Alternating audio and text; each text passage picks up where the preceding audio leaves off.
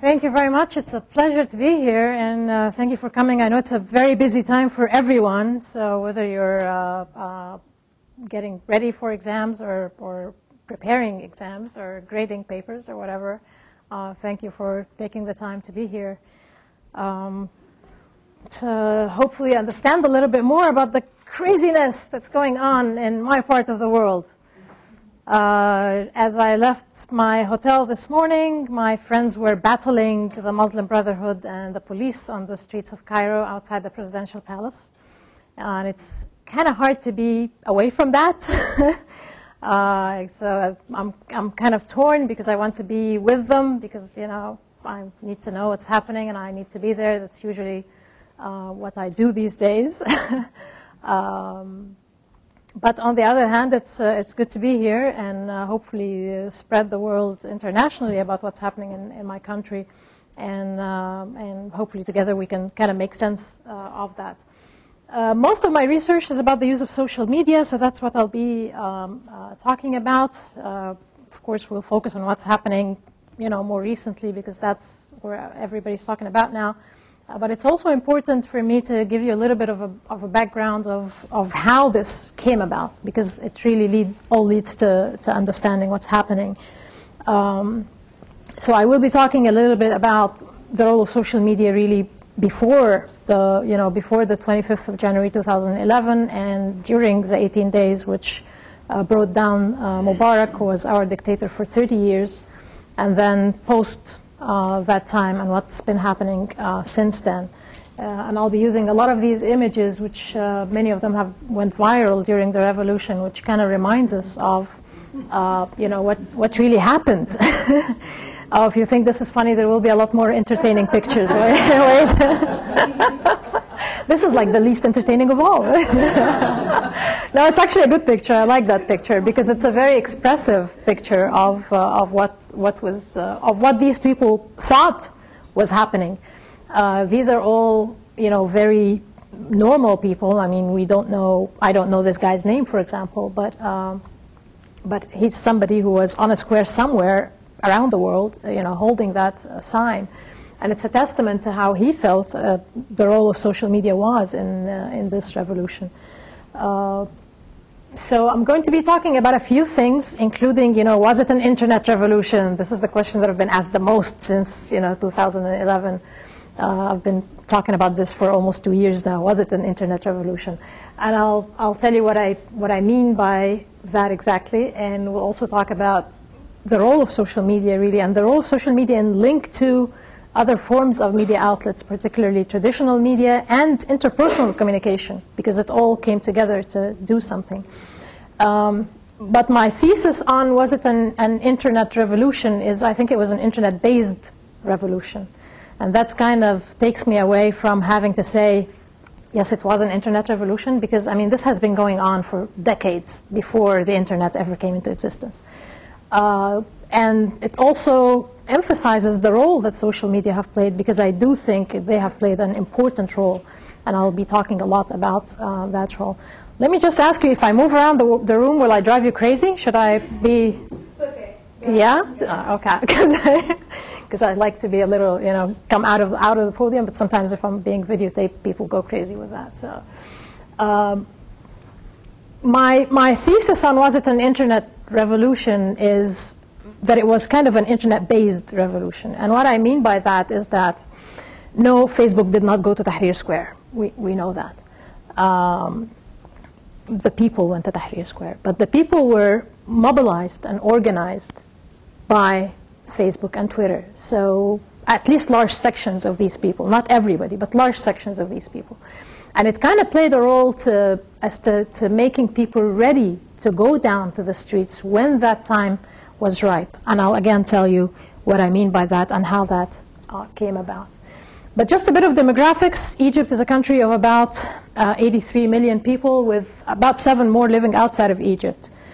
Illiteracy rates, it's a huge problem. We have over almost 1/3 of the population is illiterate, as in they cannot read and write.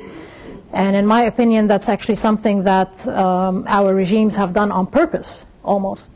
because it's more beneficial to them to keep the people ignorant. If people start learning and if they learn how to think critically, then it becomes a lot more of a threat to them. And that, by the way, happens all over the world, not just in Egypt. So, you know, I always tell my students that critical thinking is very important. If there's anything to take out of any class, it's how to think critically.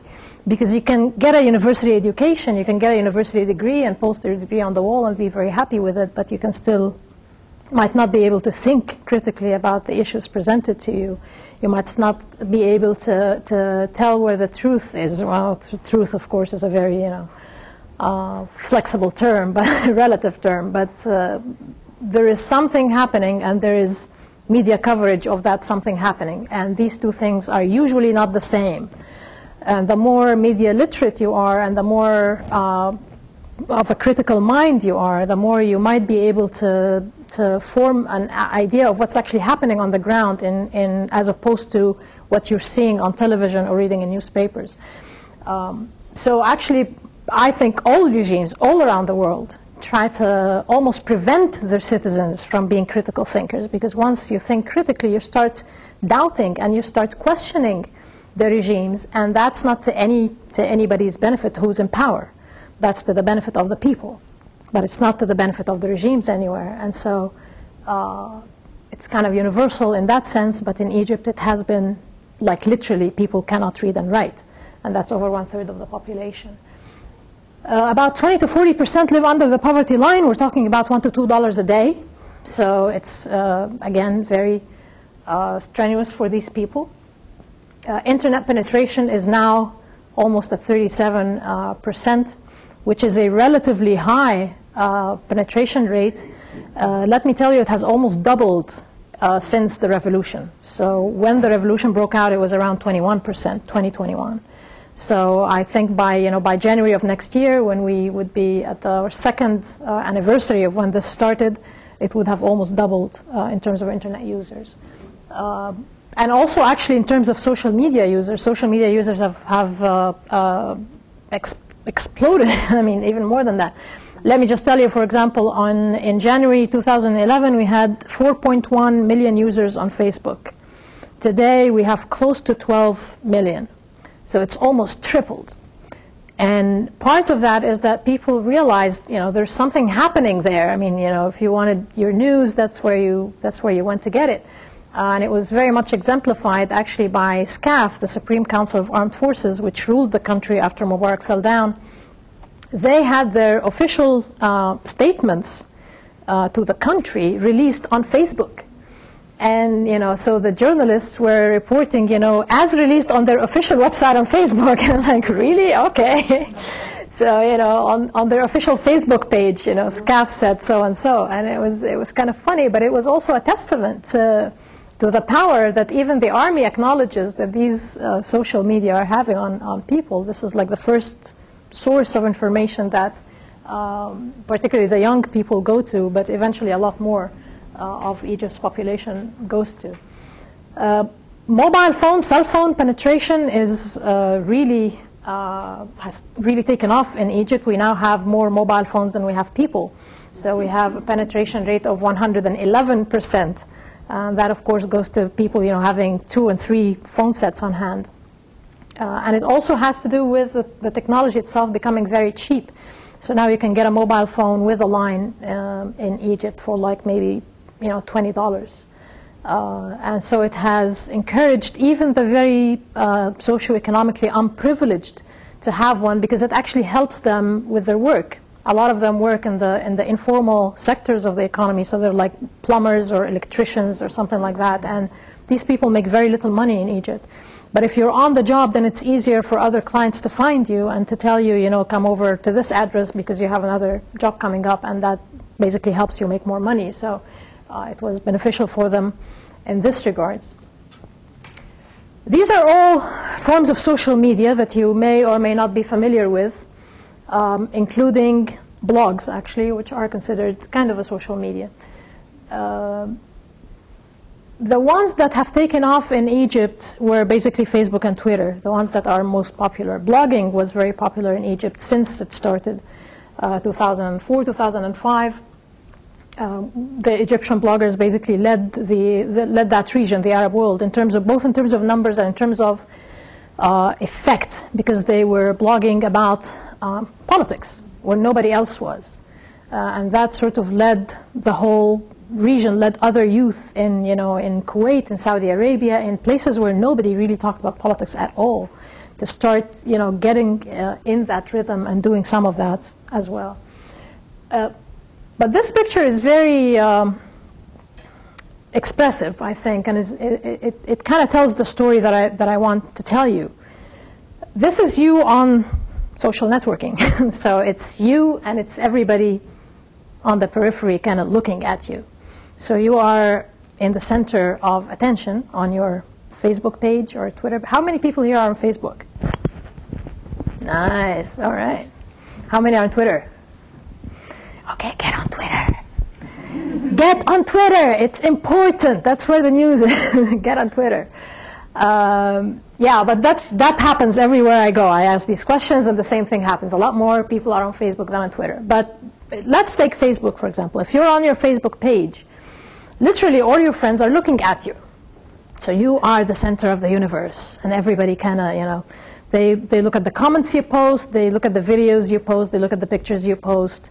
You are free to post, of course, whatever you like. You are free to delete their comments if you don't like it, or delete something that somebody else has posted on your wall.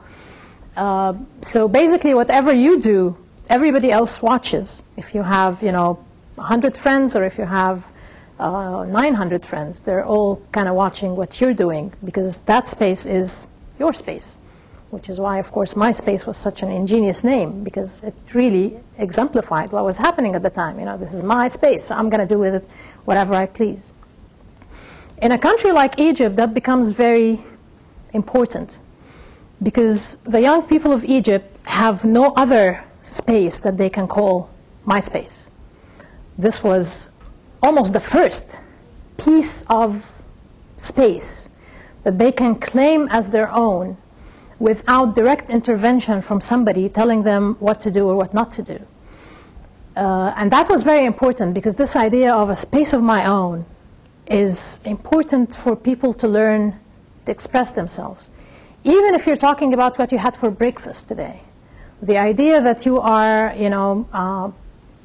posting something about this sushi restaurant that you're going to, and then people are actually commenting on whether they like sushi or not, or whether that restaurant is good or not, or whether it's worth going to that place or not, or whether it's expensive or not, whatever it is. Even if it sounds trivial, even if it's totally unrelated to politics, but it says something about, I have something to say, it's important to me, I will say it, and other people will read it and will care and will comment on it. To the young people in Egypt and the Arab world in general, that's a novelty.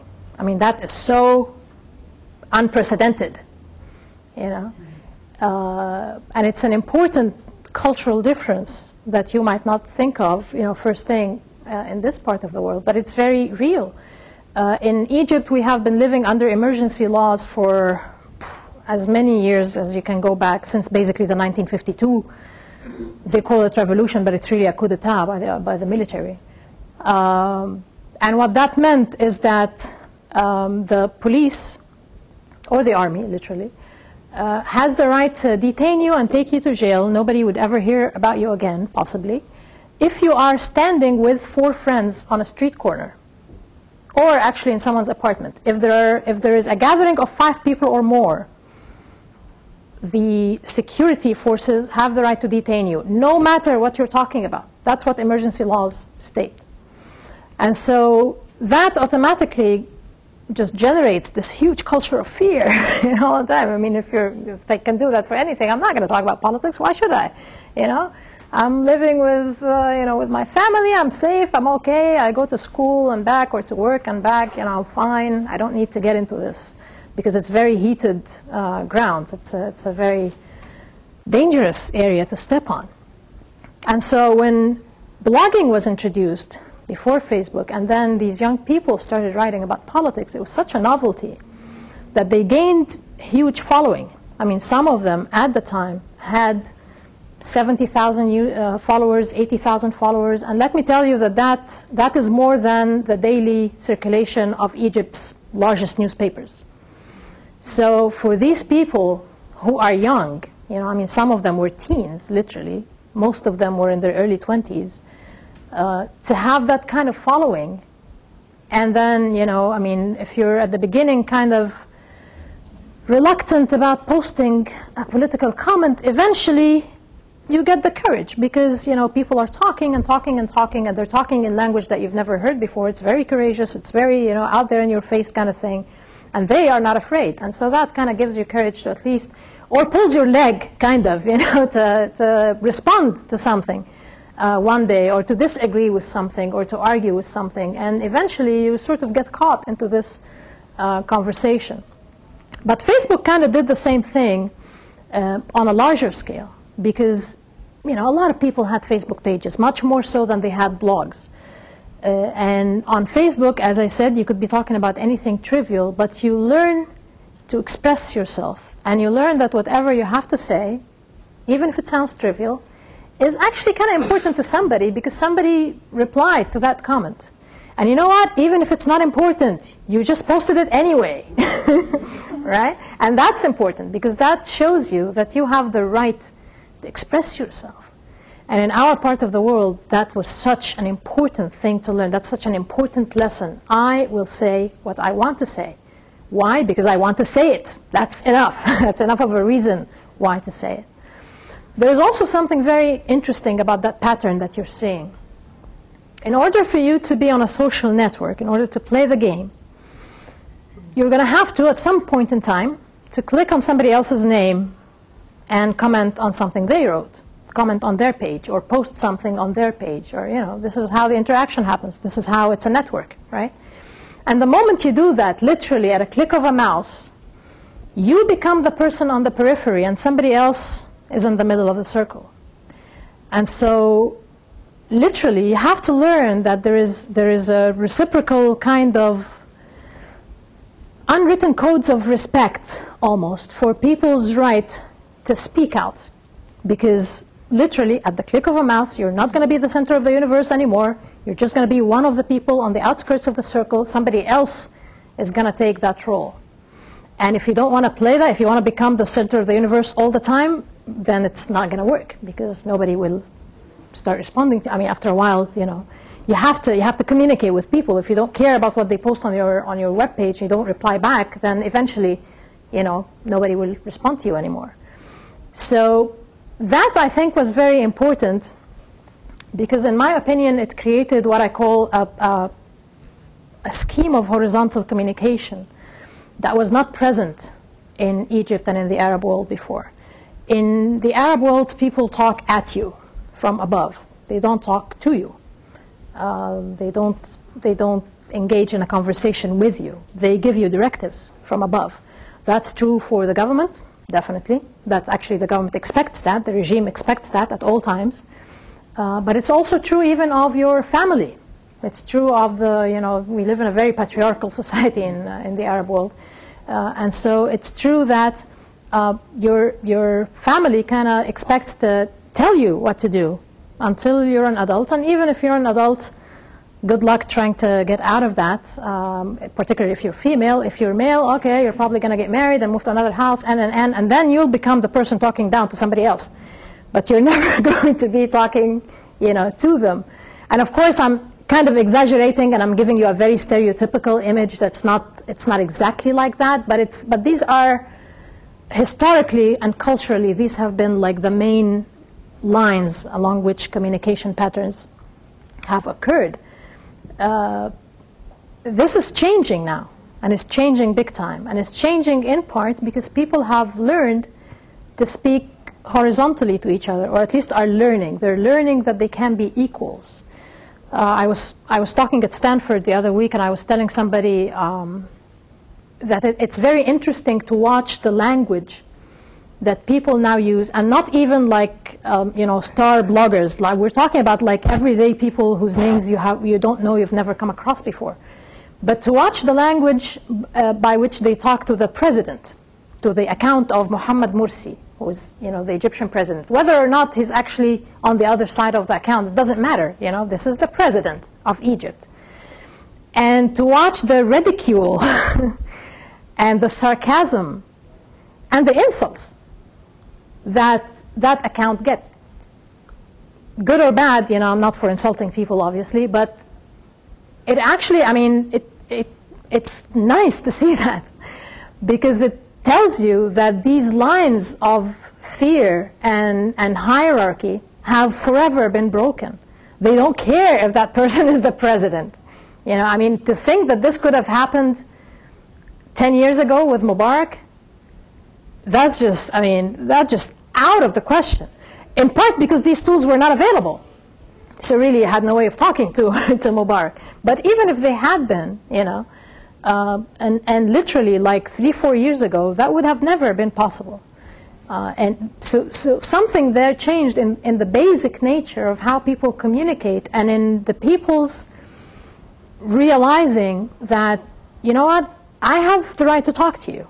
And you are not my superior, you are my equal. Even if you're the president, I don't care. If you're the president, you work for me. I pay your salary. This is my taxpayers' money. You work for me. And I'm going to address you as such. And that is so important to learn, actually worldwide. And I'll claim that a lot of societies, even in the so-called democratic world, do not have that. It's very important for us to all remember, that these people work for us. Whoever is in the regime, whoever is in power, that person is there because I voted for him or her, and I pay their salary every month, and their job is to serve me. So really, I am the person who's supposed to be in charge. I am the person that they're supposed to be accountable to. And I'm not, of course, saying that, Facebook necessarily democratized the whole region. That's such a stretch, of course. But it did have a subtle influence. In 2009, I wrote an article called the Federal Democratic Republic of Facebook. And I was comparing Facebook to a federal democratic republic in terms of how the structure of the network is set up, but also in terms of, most necessarily, in terms of why are the Arab youth so enticed to join Facebook? What is attractive about Facebook to these young people? And I went into this whole, set of observations about, things like, well, Facebook won't torture you if you say something against them. It's as simple as that. If you say something about the regime in Egypt, you are likely to be in grave danger. Facebook is not going to do that to you. So there is a reason why people feel a sense of belonging to Facebook more than they feel to their own regimes. And that is bound to bring about a sense of at least democratizing the conversation that, that these people go through. And I'm happy to report that that actually worked. But how did that effect happen, and who did it affect? Think of the activists in Egypt, or in any place really, as, in terms of these circular thingies. It's like peeling an onion, kind of, So the core group of activists are the people at the very center of that circle, the very heart of the onion. These are people who have been activists for years and years and years, long before the internet, long before Facebook. Some of them, I know people who are in their 4th generation activists. We have a friend of ours who actually was in jail when his son was being born, his first son, and his son was on the demonstration a couple of months later, literally, and that guy is a 4th generation activist. He's now, he's witnessed 4 generations of people going on protests. So these people were not affected by Facebook, obviously. If anything, these people actually used Facebook and Twitter and blogs to bring about effect to somebody else. And the somebody else, I will claim, are the people on the outer circles of that layered thingy. So I would think, for example, that I was among the yellow level there. So I was very closely watching what these people are doing, partly because I was a researcher. We were just talking about that earlier. You know, I was this, you know, trying to maintain my distance, objective, kind of, you know, doing my academic research, doing whatever. I had never been on a demonstration myself, but I followed what these people were doing. And I read their blogs, and I read their messages on the social networking circles. And they weren't all the time, by the way, very serious and dry. Sometimes they were in the form of political jokes, for example. Egypt is notorious for the Egyptian people in general for sarcasm. I mean, you know, something will happen, something very serious will happen, and like 5 minutes later you'll find all these text messages on your phone, you know, with like hilarious jokes being flown around, you know, about this very serious thing that just took place. But I think it's very important because it's a defense mechanism against the gravity of some of the events. And it's also helped to sort of ease people into the political conversation and make them engage in it, even if it's through a joke, even if it's, you know, through something that, again, on the outside seems to be very trivial and be very funny, and, you know, we're in it just to have a good time. But what that's happened is that when January 25 was to happen, when literally a couple of things, and I'll tell you how sort of events led to that. But what happened, in my opinion, is when it was time, on January the 25th, everybody who was kind of reading these messages from afar, maybe for a month, maybe for years, maybe for days, was just ready to go out and do something. And so when the momentum hit the streets, and where people were out on the streets literally just calling to others to come join the demonstration, people were looking from their windows and literally just going down and joining the demonstration. And that's, again, the interpersonal communication thing that was very important. But there was something in there that made people ready to go down when the time was right, that made people have a certain agreement to the righteousness of this, that this is the right thing to do, this is the correct thing to do at this point. And I'll go through some of the examples of what I think. This is another of these pictures that just went viral.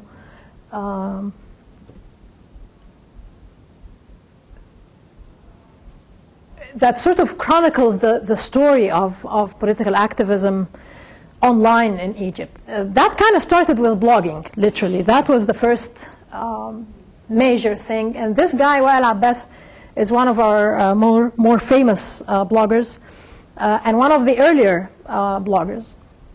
He used to be a journalist, and he was fired because he was writing stuff that his publisher did not want to bother with, basically. So he decided to start an online magazine, a blog, literally. And in Arabic, it actually says the blog of the Egyptian consciousness, and then it says this works just according to the whims of its publisher, which is himself, of course, who does not work for anybody. So, you know, it's just a very strong statement of independence, editorial independence in terms of content.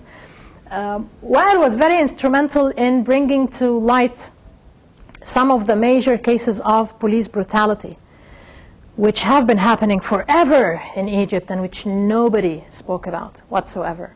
So this is one of these instances of, you know, a topic, a very important topic, obviously, that none of the traditional media had the courage to even mention before, until these people started putting all these videos online, first on their blogs, and then when YouTube, you know, was around, then, you know, things became much easier because you could then put things on YouTube and people would watch them and would circulate them around. One of the cases that he was very instrumental in was in 2007, a very notorious case, and it became notorious because the traditional media kind of had to pick up on it after Wael Abbas brought it to light. Of a guy a microbus driver who was detained by a police officer, taken into custody, tortured, raped, basically, sodomized by stick. And interestingly enough, another police officer shot a video of all this happening because they wanted to humiliate the guy. They thought it would be funny. to, shoot a video and just send it around to his, family and to himself first, and to his family and friends, and to his colleagues, so that he would become an example of, don't speak to a police officer in a way that the police officer does not like. That video reached Wael Abbas, who put it on his blog. They managed to get to the guy and tried to convince him to file a lawsuit. The guy was terrified. He would not have anything to do with it. And in all honesty, it took one good cop who talked to the guy and said, look, you have to follow through with this. You cannot let this go. And eventually, the guy did file a lawsuit. And this became the first case ever in Egyptian history where 2 police officers got 3-year sentences each for a police brutality crime. And that was a big victory for people. Granted, you might say, 3 years for everything that they did, But believe me, 7,000 years of history, this has been happening for 7,000 years. This is the first time ever that somebody was actually taken to court, that the court actually ruled in favor of the victim, and that something actually happened and 2 police officers were taken to jail. That's a big thing. And it was also a very big thing for the bloggers, because they felt that their blogging can actually make a difference. I mean, this works. We can do this. And it also worked, this particular incident and others, but this particular incident was a very main reason why Wael Abbas was awarded the International Center for Journalists Award, the Knight Fellowship Award in 2007. And that, I think, was very important for a few reasons. Number one, it's an acknowledgement of what this guy did and how important it was. But number two, it was an acknowledgement on the part of such a prestigious journalism institution that blogging constitutes journalism. Because this is, historically, this has always been a traditional journalism organization. And so all of a sudden, this was the first time ever that this award was given to a blogger. And at that time, there was this whole debate of, is citizen journalism really journalism? Can we really count on that? And guess what? This is this international recognition from this very prestigious organization that tells you it is. And that, again, gave these guys a huge boost for what was happening. Right around that same time, 2005 to 2007, there came about this group of people who called themselves the National Coalition for Change, and their short name was Kifaya. Kifaya is an Arabic word that means enough. And they basically were saying enough to Hosni Mubarak and enough to his son. We don't want you and we don't want your son to succeed you. This is, you've been here 25 years, thank you very much, go home. These people were quite instrumental because this was the first time ever that Egyptians heard somebody chant, down with Hosni Mubarak. It might have been happening before on a very small scale.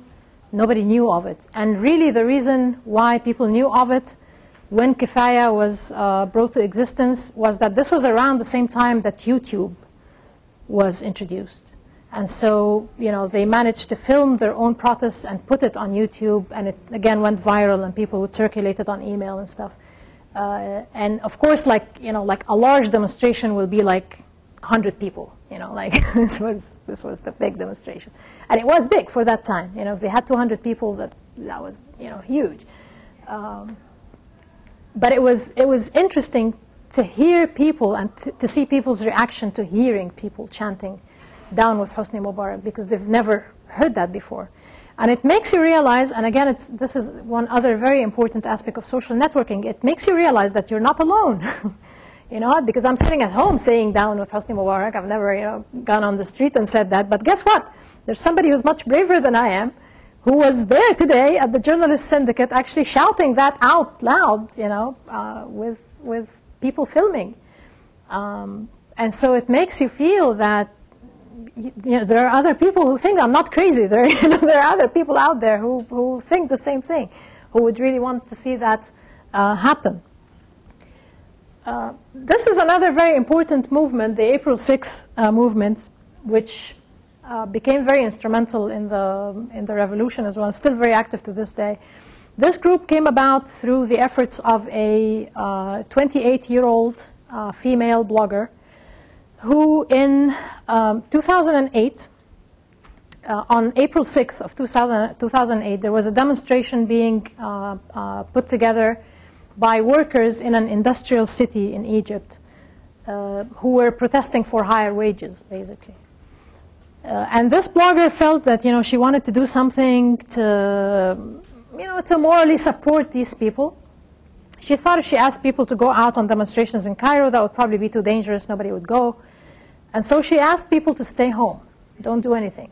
Just try to boycott everything that day. Try to, don't go to work, don't send your kids to school, don't buy anything, just stay home if you can. And again, it kind of, spiraled somehow. And on April the 6th of 2008, there were 73,000 people on that Facebook page, which in terms of Egyptian numbers was just huge. I mean, we're talking about 2008. Facebook was still, relatively very new. And to this day, 73,000 people is a big number for Egyptian followers on any web page. One of our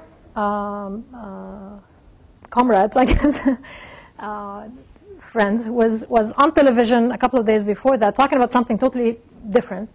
And this is usually how we make the link to traditional television, by the way, she made sure to mention that Rasha Abdul Fattah has this webpage on Facebook, and there is a call for people to not go to work on April the 6th in solidarity with the workers of Al-Mahalla Al-Kubra. And so all of a sudden, this became sort of a national movement, to heed the call, kind of. And on April the 6th, 2008, Egypt literally came to a standstill. There was nobody on the streets. And it was very surprising, even to the people who have, even to Isra and to the people who started the webpage and who called for this, because they would never have thought, all they did literally was create an event on Facebook. It takes like 5 minutes. But all of a sudden, there was this realization of, look what we can do with Facebook. Look what we can do with a Facebook page. We basically brought the country to a standstill. Of course, Isra was detained for a couple of weeks after that. And then when there was a court order to release her, she disappeared for another 5 days. Disappeared meaning she was still inside prison, but they didn't get her out. But, that's a price that these very courageous people are willing to pay. And she still remains very active to this day. And this page, which later became a major political movement, still remains very active to this day. Muhammad al-Baradei was another of these figures. You might have heard of him. He was he's the ex-chief of the International Atomic Agency. And he was hailed as a possible contestant to Mubarak when Mubarak was still in power. Had a lot to do with the National Coalition for Change and the Kifaya movement. And again, most of his activism was carried out online through Facebook and later Twitter. Actually, now the criticism that he is facing the most, which I kind of agree with, unfortunately, is that he has taken this a bit too far, so he's only online and he is not out on the streets. And I kind of believe that's true, actually. I mean, he's missed quite a few golden opportunities that could have taken Egypt out of this mess that we're now in, because the revolutionaries were basically at his door asking him to take over. And there were a few moments during the 2 years where that could have happened, and he had enough support for that to happen, and he just didn't. But his page, again, 625 million, thousand followers. That remains one of the most popular pages on Facebook. This page, however, is probably the most important of all, at over 2.5 million followers now, which is, again, huge. This is the page that probably had the main role in organizing the events of the January 25th, 2011. This is Khalid Said, who was a 28-year-old blogger. He was brutally beaten to death outside an internet cafe in Alexandria on June 6th, 2010. This page came to existence soon afterward. At the time it was anonymous. We now know who's running it, but at that time we didn't. And it was run by a few of his friends, basically, his activist friends. Among them, you might have heard the name Wael Ghunaim. He's the Google executive who was, he now has a book out and whatever.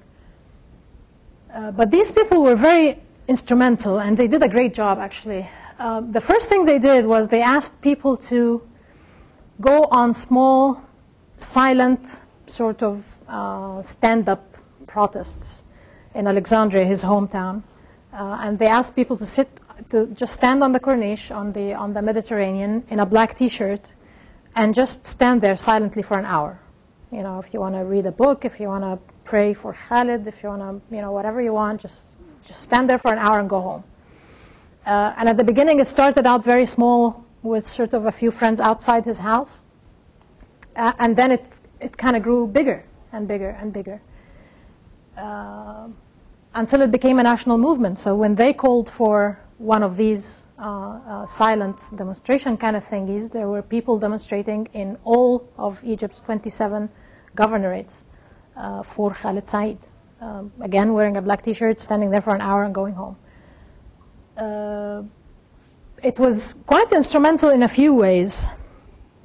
First of all, at one point in time, I just like hit the refresh button and see the numbers grow larger, the followers on the page. It was crazy. Because that's very unlikely of any Facebook page in Egypt for that to happen. But it was also quite interesting because it again kind of built this notion of let's get people involved in the conversation as much as possible. And so, for example, even if it was very small things, such as, okay, we have a demonstration next Friday at 2 p.m. Would you like to stand on this street or on that street? And eventually, they would literally get thousands of answers. I mean, I would look at the page, and there would be like, 6,000 answers, 8,000 answers, and which was amazing to begin with. Yeah, I mean, if you have a very popular post on Facebook, it gets you like, 100, 200, replies.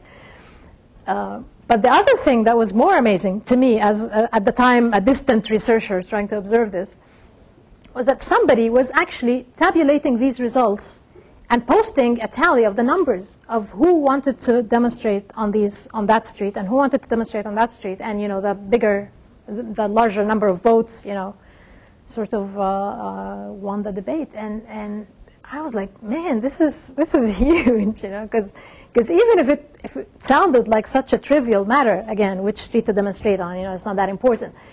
But no, it is important, because you're teaching these people who are mostly, again, teenagers and in their early 20s, that their vote counts. I mean, vote for something. These people have never voted in their lives, right? Because very few people voted in Egypt to begin with, because you knew who the elections were going to anyway. So there's really no need to vote. It's a stupid game. And so these people in particular, particularly these young people, they've never voted in their lives, because they know it's useless. Their voice doesn't count. And they grow up with the culture of your voice does not count. So, really the messages don't bother, But even if you bother, thank you very much, will give us, the impression that this is legitimate. There were people outside the voting booth. Your vote won't count anyway. And so this page, I thought, was just changing this whole culture. Because every time they would post one of these questions, the number of replies would increase. And it was obvious that people are getting the message. If you reply to this question, your voice will make a difference. Your voice will count for something. And this was the page that eventually posted the event for the Day of Rage on January 25th, 2011. And I remember a couple of weeks before that, I was at a friend's place, and we were watching on Al Jazeera as Ben Ali, the ex-president of Tunisia, had fled the country. And we were just in disbelief. I mean, all of us were in tears. We're like, wow, I mean, these people leave, they go away. And I remember we were kind of looking around at each other, and I later realized that this was kind of a national feeling, really, that, people were like, oh, wait a minute, how come the Tunisians did it first? We're Egypt. We're like the leaders of the Arab world and whatever. We should have done that first. Yeah, they're 80 million. We're 80 million. They're just 10 million. We should have done that before they did. And so we were kind of sitting there contemplating, you know, will something happen tomorrow? Will people go out on the streets of Cairo tomorrow? We got up in the morning and we were quite disappointed because nothing happened tomorrow. There was like a minor, it wasn't really a demonstration, it was like a celebratory protest outside the Tunisian embassy, but really nothing major happened. And we were kind of frustrated, but then, you know, before long, a day later or something, this page posted that announcement for the Day of Rage, January 25. And January 25 is Police Day in Egypt. And so that's why their choice of the day, because of course I mean, the Ministry of Interior, these police officers had killed Khalid Said, and so that was their main enemy. And that was what these protests were calling for. They were calling for the downfall of the Minister of Interior. Nobody at that point was talking about Mubarak. They were talking about the Minister of Interior. And as I always say, thank God for our biggest and greatest weapon of all, the stupidity of the regimes and the arrogance of the regimes. Seriously, I mean, that really is what helped us the most, because had Mubarak changed his Minister of Interior on January 25, he would have probably been in power to this day, or his son would have been in power, because nobody was calling for Mubarak to step down. These people would have been very satisfied. They would have thought they gotten a great victory out of it. They would have, well, you know, gone home that day very happy that they had sort of, you know, gotten, you know, Khalid to sort of gotten his revenge thing kind of back. But no, the regime wouldn't listen because the regime thought that, as with everything else, you know, they will be able to ride this through, which is, by the way, the exact same thing that's happening now as we speak on the streets of Cairo, which is why I'm very hopeful, because it's always, I mean, you know, the regime hasn't changed really in Egypt. The head of the regime changed, you know, Muslim Brotherhood, army, whatever. They're, in my opinion, they're part of the same coin. They're, you know, they're two sides of the same, they're four sides of the same coin. However many sides, it's the same coin. And so they're still demonstrating the same amount of arrogance and stupidity. And that's why I'm very hopeful, because the Egyptians are learning. The Egyptians have decided that they will not take things lying down. It's not going to happen anymore. And so we're in this for as long as it takes, you know. But what happened on January 25th and the days after that is that the government kept escalating things, basically through attacking the protesters, and the demands of the protesters kept getting higher until, you know, until Mubarak was overthrown. And that kind of, hopefully, the same thing that will happen. But that page was actually also instrumental in the way it organized things, because it was very well organized. It put down names of venues, the major squares in every major city in Egypt of where people were going to demonstrate. It told them what to take with them, what to wear, you know, what to put in your backpack. It gave them numbers to call if things got violent or if somebody got detained or injured. I mean, it was just very well organized. And the event that they had posted had close to 500,000 people signing on that they are attending the Day of Rage. And again, think back to the power of numbers thing, you know, the I am not alone concept. If you want to go down, you know, people didn't go down in demonstrations in Cairo because you knew you're going to go down, demonstrate with, you know, 100, 200 people, and you're going to get beaten. The police are going to beat the crap out of you, and, you know, you'd be lucky if you went home that day. But if there are 500,000 people signing on to go to a demonstration, you know, if only 5% of these people actually carry through in their word and actually go, that's a lot of people. So you're kind of safe, relatively. I mean, there is a much higher chance of you getting home that day without being beaten, because it's just power in the numbers. There's so many people. And that, I think, was just amazing to see the figures on these events, because it kind of told people that there is momentum and there are things happening that we shouldn't take lightly. I'm now going to tell you a little bit about the initiatives that have taken place since the 18 days. This is one of the initiatives that I'm very involved with. It's a campaign for the victims of military trials that the Army has been subjecting civilians to. We've had anywhere between 12 to 16,000 civilians tried by the Army in military trials since the revolution. This basically means that the Army is the prosecutor and the judge, and in a lot of cases actually the criminal. But of course that doesn't. It also means that if you are in one of these cases, you most likely will not get a lawyer. You might get one on paper, but you know they're not really going to stand up for you. There's no real trial. We know people who were tried in the kitchen of the military prison at 12 midnight with no lawyers present. We know people who were just, taken into an officer's office where they just, just write them down on paper. They just look at them and they're like, okay, 5 years, 10 years, 15 years. And it's become, it's a joke, really. And it's very unfortunate because they can do whatever they want. There's an article in the law governing military trials that dictates that the military court has the right to undertake to determine its own jurisdiction. So they can just point at any civilian case, literally, if it has absolutely nothing to do with the military, and say, you know what, I'm interested in that. That goes into military court, and then it becomes a military case. Of course, they don't do it like that, but since the revolution, there have been as I say, 12 to 16,000 cases of people. We, for example, among the campaigns that we did was a campaign for a guy, he's 19 years old, was taken out of his own house 2 days after he had undergone surgery, so he was kind of recuperating at his house. Of course, these are very underprivileged, like the lowest socioeconomic classes of Egyptians, taken to military court, given a 25-year sentence. For allegedly having a box of Molotov cocktails in his house. We had a huge campaign for this guy, and after months, we managed to get him to be retried in a different circuit in military court, and they set him free. They said he was innocent.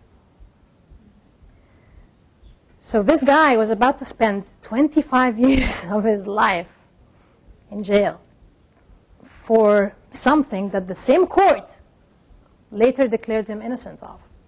And that just gives you an idea. He's not the only one. There are 16,000 others. I am happy to report that only 1,100 remain in jail. The rest are all out. And we're not stopping before the last one is out, because even if some of them have actually committed crimes, and we know that some of them did, and that probably that last 1,000 is the most difficult 1,000 because of that, because we know some of them actually did commit crimes. But we want them to be out of military jail, taken to a civilian court, undergoing a civilian trial with a lawyer present, and then if they are to be found guilty, then they can serve whatever statement the court gives them. But we don't want that to happen in a military court. We want it to happen in a civilian court. That group has been very efficient, I would say. I'm of course biased because I'm part of it, but just judging by the numbers of people who are out, and judging by the support, really. We have tremendous support now all over Egypt. We're one of the very few groups that nobody disagrees with. You see that little sticker on anything, and it's just, and that sticker was my idea, by the way. I'm very proud of it. But in demonstrations, we had them in different sizes. We have some rectangular ones, and people would just paste them, put them on their shoulders, and so everybody on the square would have this yellow sticker kind of thing, and it was a very strong statement, and a lot of the time. But what's fascinating about this group is that it almost does not meet. We have an email group, and that's how we work. We've probably met 4 times, 5 times in the last couple of years. Smaller, groups of people might meet within the group, but the whole group really conducts its business on email, and that's what has been happening. This is another very interesting campaign. It's called Kadhibun. Kadhibun means liars. And you can see the military cap up there. And the full name of the campaign is Askar Kadibun, which means the military, the generals are liars. And it's been very interesting. This has worked in coordination with another initiative called Musirreen, and the Musirreen guys would go around and try to document, filming basically, flip cams, the army and the police atrocities that were happening. And they would be like right there in the middle of stuff. And again, these are all like people in their early 20s. One of our friends, 24-year-old, she was shot with 118 birdshot bullets all over her body, one of them landing 4 millimeters away from her eyeball. She's fine now, thank God, miraculously actually, she's absolutely fine. But I'm just trying to portray to you the courage of these people, because they're like right there, literally in the middle of the bullets and everything, and just trying to document what's happening, because they know that if they don't get that video, nobody else will, and for the longest time we had, and this campaign was very instrumental in that, because we had a very hard time convincing people that the army was committing any kind of atrocities, because the army is very revered in Egypt. I mean, the Egyptian army is, since 1973 now, we have hailed the army as, the institution who has, given back dignity to the Arab people, and, because the war with Israel, which is portrayed in Egypt as a huge, humongous win, of course, for the Egyptian side. And so people love the army, because if it wasn't for the army, we would be humiliated, but the army, brought back the dignity of all these people. And so when the army first took over during the 18 days, people on the streets were shouting for the army to come down. They were chanting for the army. Everybody was taking pictures on the army vehicles, and with hand in hand with the soldiers and whatever. It was just this huge pro-army campaign. And so to try to convince people that what that army you like so much, they're really doing bad things, They've conducted virginity checks on girls, which is basically kind of rape. And nobody would believe you, They'd say you're either crazy or you're making this up, or, And so we started getting these videos, which were really instrumental. And then we started, this particular campaign was actually very interesting. We posted all the videos they did, I'm not part of that, but they posted all the videos on their website, and of course, and on Facebook and on YouTube, it's everywhere. And they asked people, anybody, to just download a few videos and have a screening in your own neighborhood, have a screening on your street.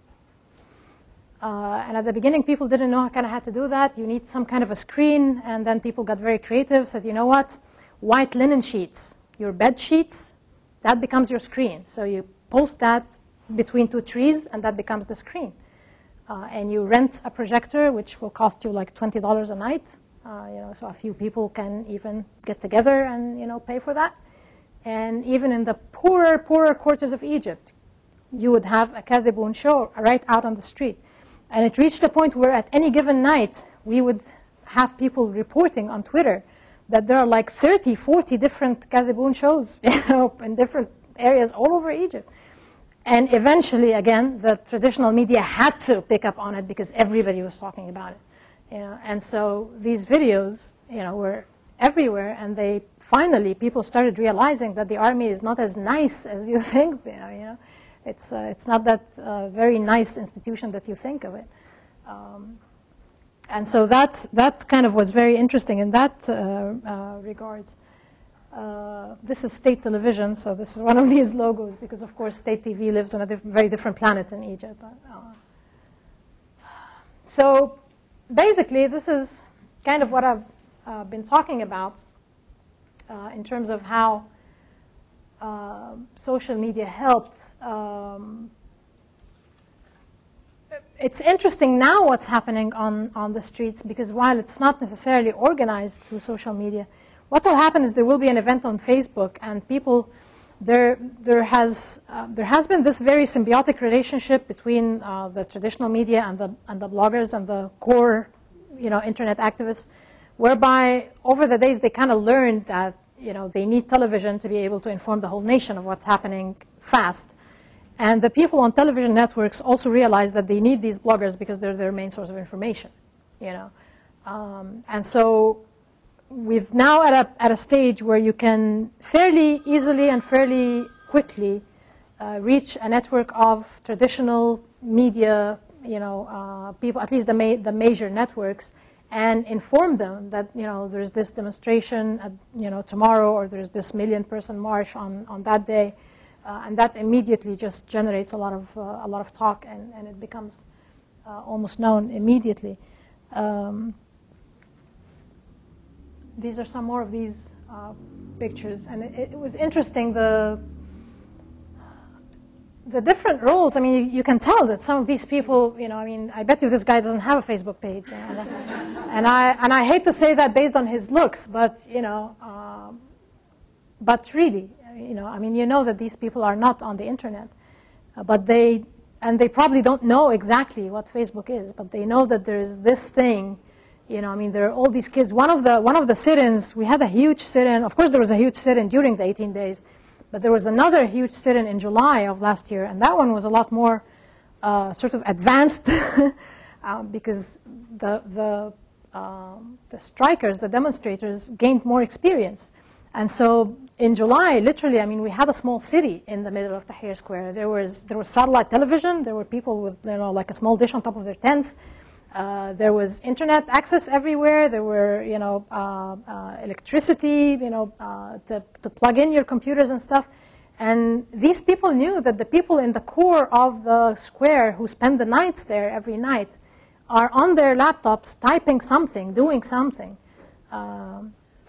And that's probably their whole idea of what Facebook and Twitter are. But, you know, I mean, it worked at some point. This was taken 3 hours before Mubarak stepped down. So I was on a bathroom break. This is Tahrir Square right behind me.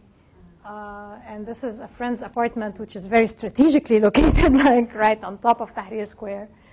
But I like this picture because it makes me hopeful. Because 3 hours later, you know, the whole country changed. So hopefully we're continuing on that path.